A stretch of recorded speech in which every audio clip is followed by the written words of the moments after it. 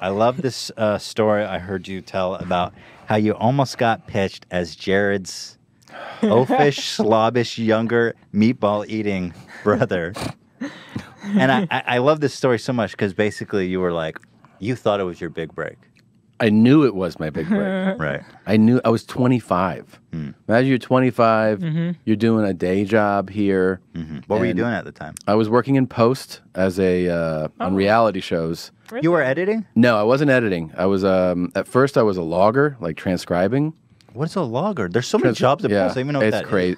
It's the worst job. You want to blow your Just brains writing out. shit. No, they send you the raw tape. So they, when they shoot a reality show, whole 24/7 footage? cameras run.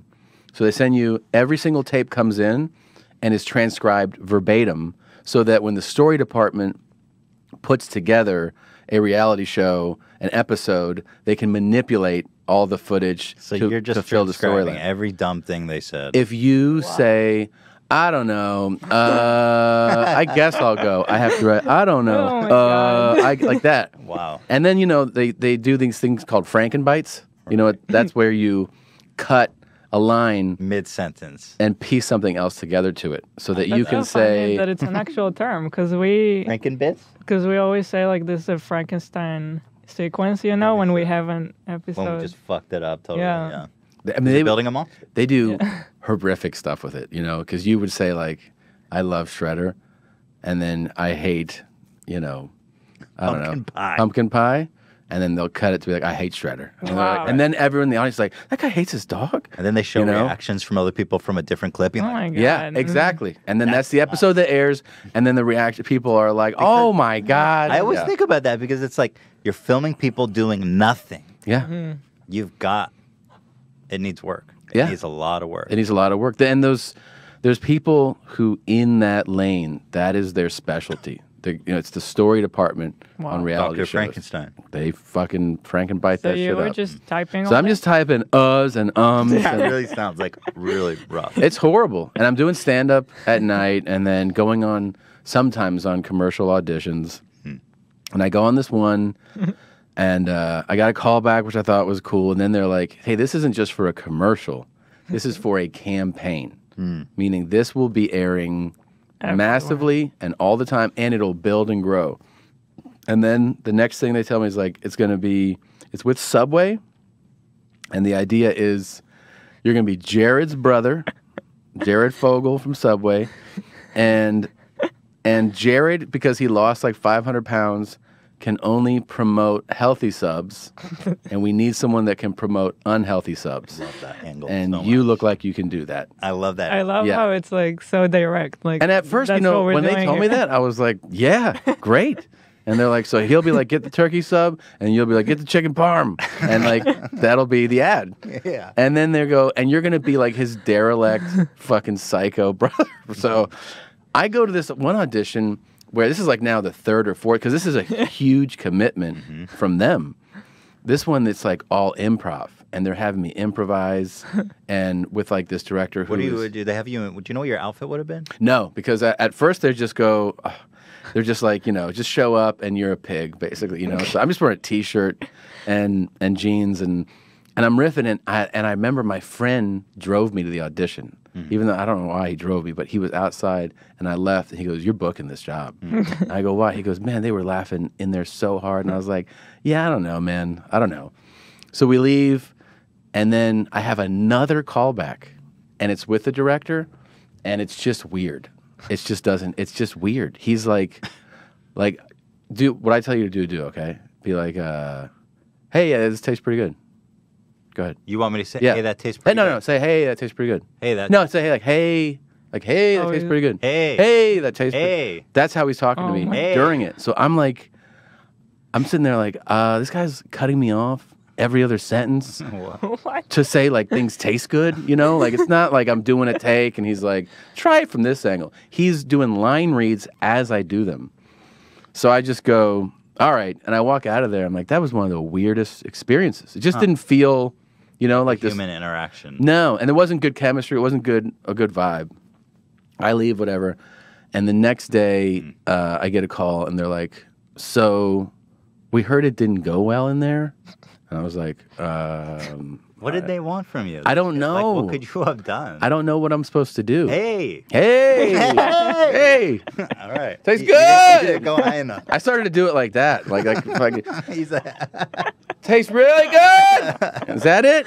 And so then they're like, but you did so well on the audition before that, and the producers and the advertisers are so on board with you from that you booked it. I love that they're like, the director hates you. The director hates you, but you got the job. Yeah.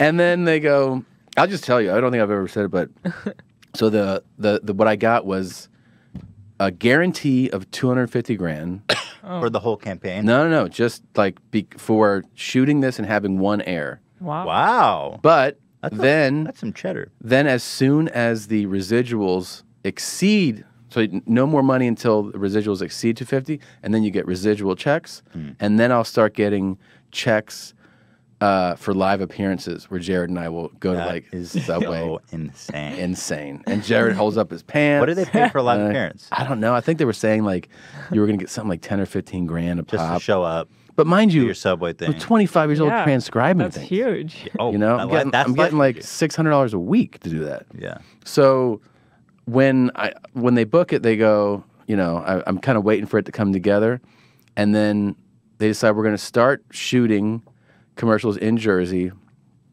They fly me out. We shoot 3 commercials over the course of like a week. What were you wearing? I'm really curious. So the first ad. Were they just like, be yourself? Oh man, you know. No, they're like, hey. You know that song "Round and Round"? Yeah. Round and round. I forget who sings that. Round, baby, right? You guys, they'll tell us. Not right, baby. Oh. Round. It's like a Isn't rock it song. Rat or something? Yes. Rat. Yes. So I pull up in a Trans Am. This song is playing, and they're having a family reunion. And I pull up, that song's playing, and I have like a leather vest on, and like maybe like a leather wrist thing and some chains. Love it. And as I pull into it's like a park, and they're having the family reunion, I kind of half pull onto a curb, you know, like I pull too far. It. Yeah. And then I get out, and I'm like, you're almost like a bad boy. yeah, kind of a bad boy, but totally chicken Parmesan eating bad boy. Yeah, the chicken parm bad boy, kind of, but also lost, and kind of I'm like, where's everybody at? You know, like what's weird about this angle? Yeah, like who's gonna want to be that guy? They're like, eat chicken parm like this guy. Right. It's a weird angle. That is a weird angle, and like you want to be this guy, and they're kind of they are telling me like be dumb. You're kind of you're the goofy brother, right? That's like that hasn't seen Jared in a while. Of course, the name you're estranged from the family. Yeah, the name. And now you just came back to eat bad food. so funny. And then of course they gave me the name. Yeah, you're Jared's brother Jerome. That story is so funny. Which is the fact that I brought up to them, I was like, that's black. That was a risky play. I have to say, were you nervous about bringing it up? Because you said to the producers or the director, yeah, Jerome seems like a black name. Yeah, just to let you guys know. Yeah, so they came back with Jermaine. No, I was not nervous to tell them that. I was not nervous. You felt like you were doing the right thing. I just thought I go like, we're about to launch onto this is going to be what people yell at me on the street for years. Right. And, they told me, they go, we're shooting 3 right now. We're slated to do 10. If these have these are Jared's in them. So if this is following the trajectory, you're just going to be shooting like 30 commercials a year or whatever your life. for a year. And I'm like, Jerome? I'm like, dude, come on. Right. So I just told him, like, dude, that's a black guy's name. Like, It is. And, I mean, I know the people will be like, it could be anybody's name. That's true. So can Connor. That could be anybody's name. But it's not. It's a fucking white guy's name. Yeah. So they go, all right, we'll think about it. We'll talk to you. And then they came back and they were like, we think you're right. I love that the great minds came together. The Subway minds. They crunched the number. They're like, we have indeed confirmed that Excuse black. Excuse black. You nailed it. Anyone could have it. Yeah. But excuse black. Excuse black. Yeah. We got you a new name. And it's Jermaine. So funny. And I just sat there and I was like, I go, are you serious? And they go, yeah. I'm like, it's 10 times blacker. And they were just like, that's your name. Final answer. Final answer. Jermaine's here, everybody. Made it worse. Yeah. Way worse. Which was like, okay. So then we just, we shot that one in the park. Then we shot one where I was like, oh yeah. I remember I had a basement band. I was like, guys, come on. And like, I had we were just like a shitty basement band. I was the lead man. And like Jared would show up and be like, what are you doing, Jermaine? And I'm like, fucking let's eat. I don't remember how it went. Let's eat, but Jared. we shot Oh my God. that one. I'm trying to remember there was another one. And then it was just, then you're just like playing the waiting game. Like I flew back. I'm like, They pay you for those? well, I got paid all the day rate stuff to do those.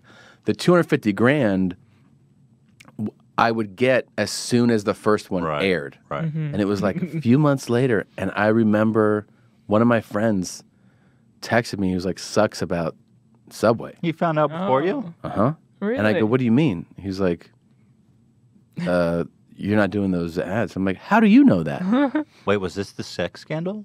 No. Oh. No, this is way So before how did that. he know? I don't know how he found out, but what happened was the VP of marketing retired. Oh. The new VP came in and Wasn't down with it? well, he just killed everything that guy was doing. Wow. It was the greatest thing that ever happened He to wasn't me. like, To this you, shit yeah. is insane. No, Let's no. stop this now. They were just like, there's a new marketing team, and it's very common in corporate world where if the new guy doesn't want your old idea to succeed, he wants it to be on him. Yeah. So, and if it sucks, he can't be, he got to be like, oh, I scratched that. Yeah. But anyways, I informed my agent. I called him and I was like, so the Subway thing's not happening? He goes, what the fuck are you talking about? And I'm like, dude, I just read this article. And then he called me back. He's like, yeah. I just called them and they Did that break your heart? At the time? Yeah. I mean, it wasn't like this, life-changing breakup thing but I remember just being like, wow, that was right here and it's gone. Yeah. And 200,000. I mean, my God. Yeah. But in retrospect, surely you're just like, thank Come God. on. Jermaine. Jermaine. Everybody would be like, eat fresh, man. As I walk down the streets and I'm like, yep. But not only that, I mean, you'd be associated with the greatest Fogle. The greatest Fogle of all time. Mr. Fogle. I hung out with him after one of those shoots. Oh, You get a weird vibe? What was Fogle like in person? Yeah, I mean, I can't. I mean, he's not just like a normal loose dude. Kind of, I don't know how to describe. I mean, he's one of those guys that should have never became famous. Anyway. Yeah, it's weird that he's so famous. Like, what's interesting? And I think about it's you? right. I think he's just so used to being probably looked at and asked for a picture or something, and there's not a lot behind that. It's just because he lost weight and he's on these commercials. So he's just kind of like. What did you think when you heard those tapes?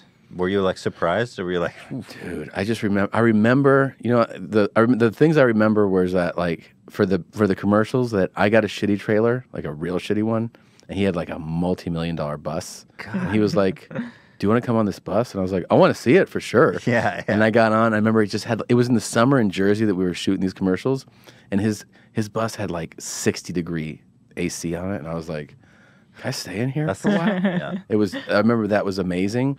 And then I remember his friend was with him, and he was complaining about that the Subway execs were talking about how he was gaining weight.